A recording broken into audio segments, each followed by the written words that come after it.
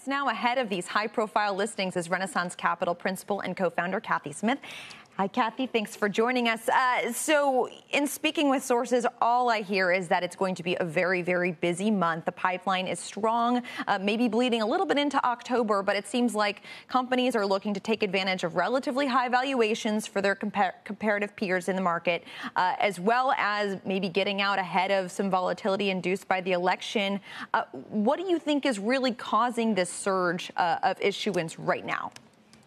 Well, it starts with good returns for investors who are in the IPO market, and the returns on our indexes have been very strong. Many IPOs are these new economy companies, so they fit in well to the profile of what investors are looking for. And it certainly doesn't hurt to have the Fed keeping rates low, and as long as inflation's not in sight, we're looking at growth companies that are being valued at very high multiples because the discount rate is close to nothing.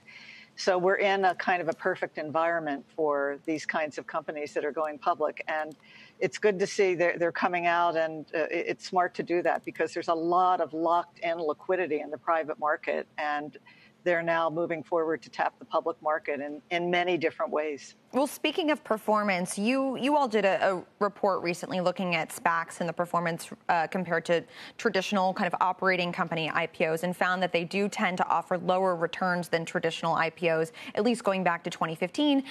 Everyone who comes on our air, who's doing a SPAC, who's focused on SPACs, says, no, but this time is different. This SPAC 2.0, it's more institutionalized. It's got more, high-profile, big-name investors in charge at the helm here. Do you think that things are different this time in terms of performance for SPACs? Is this whole SPAC wave here to stay, or a year from now will we be looking back and saying, maybe we shouldn't have really plunged into that pool?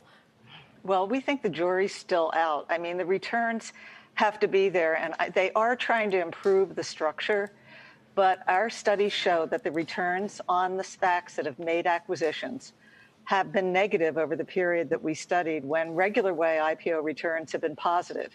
Now, they get a lot of attraction because there's been some real moonshots that have come out that possibly couldn't have tapped the regular way IPO market.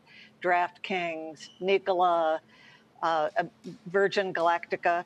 So there are some of the exceptions, but as a rule, they have not performed well for investors. You need to be very quick at exiting before an acquisition is made. A good active manager, in other words, to play this asset class correctly from the investor side.